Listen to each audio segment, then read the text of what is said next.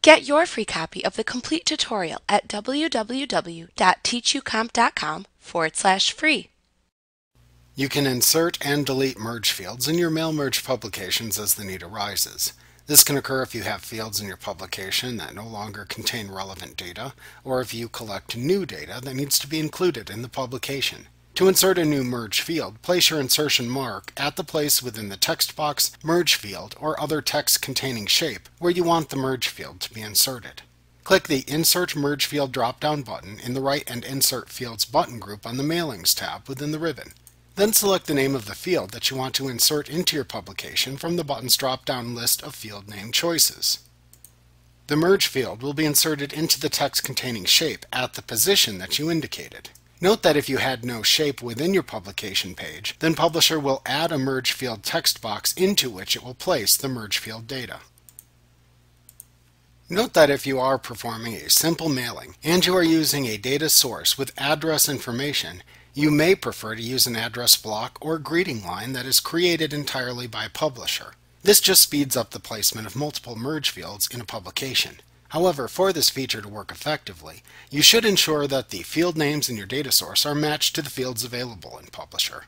If you use the data source created in Publisher, then this will be the case. However, if using an external data source, such as a list in an Excel spreadsheet, then you may first need to match the field names in Publisher to the field names in your list before you can effectively use either the address block or the greeting line buttons that appear within the Write and Insert Fields button group on the Mailings tab in the ribbon.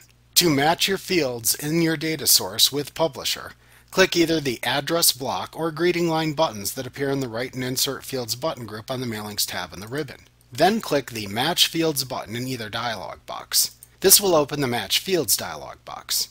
Here you can identify which field in your data source matches each piece of information that Publisher may need by selecting the name of the data source field from the drop-down menu for each type of data that is shown.